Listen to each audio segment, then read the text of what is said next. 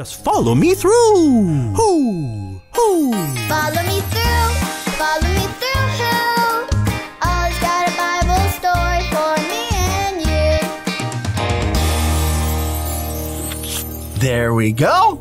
Hola, friends. I'm Luis, the handyman. Just going over the blueprint plan for my latest project. Can you guess what I'm going to build? It's a skateboard ramp. My neighbor asked me to build one for his son. But before I build anything, I always make a plan like this one, so I'll know what to build step by step. Which reminds me of a story. Do you want to help me build it? Great! Let's put it on the story fence. Hammers up, little builders. Ready? Uno, dos, tres, hammer! Great job, little helpers. You can put your hammers down. Now, we just need our story tools.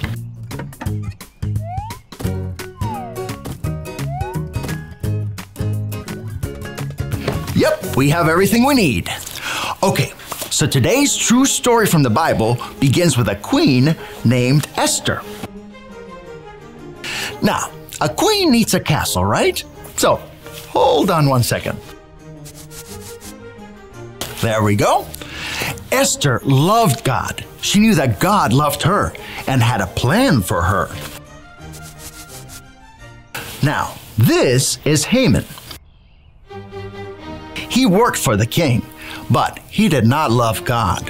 In fact, he had a plan to do something very mean to Esther's family. One day, Haman told the king that the king should get rid of a whole group of people, God's people. When Esther heard this, she was so upset. The king didn't know, but the people Haman wanted to get rid of were her friends and family. They loved God just like she did. Oh no, that's so sad. Show me your sad face. Well, what should she do? Esther was scared that if she went to the king, he might get mad at her. But then, her cousin Mordecai came to tell her something. He reminded her that God loved her and had a plan for her. She could trust God. God loves you, Esther, Mordecai said. You're special. You were made for this. So Esther trusted God's plan.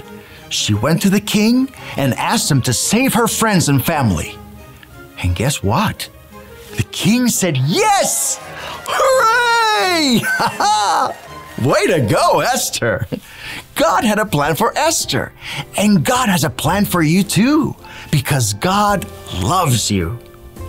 Hey there, Ollie. Tell me, who loves you? God loves me. Yes, it's true. Now let's hear it from you. Tell me, who loves you?